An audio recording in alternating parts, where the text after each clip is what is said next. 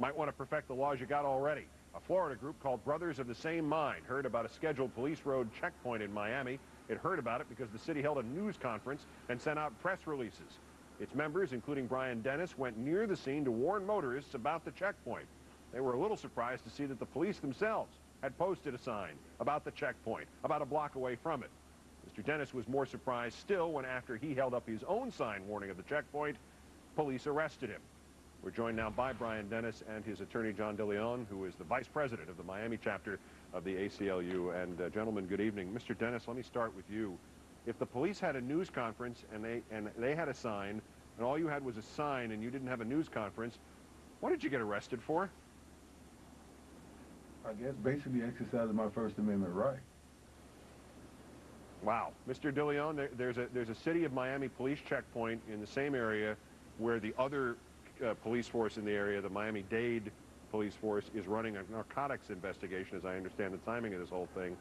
And the Miami-Dade officers decided that Mr. Dennis had blown their cover somehow. I mean, didn't the two police departments combine to blow Miami-Dade's cover by not coordinating which one of them was going to hold a news conference that day? Keith, absolutely. This is almost like a case of the Keystone Cops, but with real consequences, that Brian ended up getting arrested for doing what precisely he just talked about, which was exercising his First Amendment right of letting people in the community know that there was a checkpoint ahead. I mean, the problem should not have been with Brian. It should have been with the City of Miami Police Department, if in fact they did have a problem. The reality is, in every community, every night, there are undercover operations. We all know that in every major metropolitan area. And simply by putting up a sign and indicating that the police are in the area would subject anybody to arbitrary arrest. And that's what happened here with Brian Dennis, who is the president of one of the great activist groups here in Miami, Brothers of the Same Mind. Mr. Dennis, so we are clear that organization's members, your members, are for the most part ex-convicts, and your goal is to help other ex-convicts. Do you think that you might have been targeted because of your past?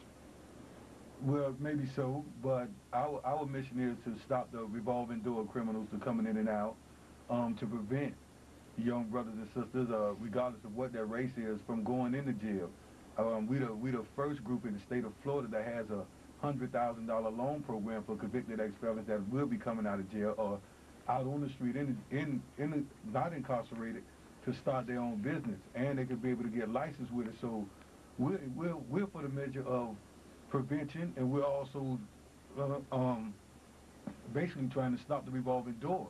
So that's our goal. Our goal is not to be able to stop the police from doing their job, and we wasn't out there warning anybody. We just did what the media couldn't do for the police, and that was get them the coverage and get it out in the community, as the press release stated, to let everyone know that they was going to have a checkpoint and that to come out and support their efforts. Mr. DeLeon, how is this going to resolve itself? What is the next step here? Listen, the state attorney's office should immediately drop the charges. I mean, the law in Florida is very clear.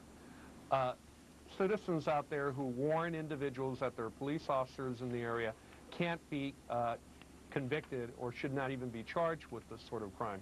What we had here was an overzealous Miami-Dade County Police Department targeting Brian Dennis because he was out there with a group of people, but he was away from his group, holding up a sign saying that there was a police checkpoint of another operation involving the Miami Police Department.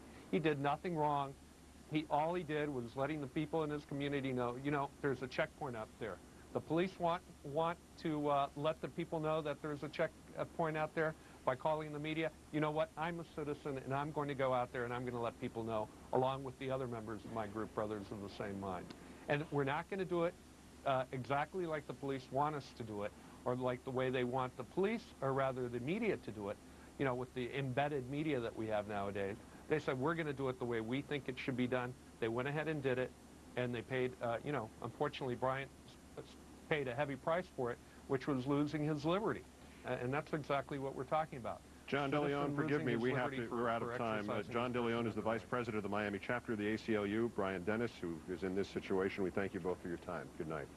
Let's recap the 5 countdown stories, the ones we think you're talking about tomorrow. Number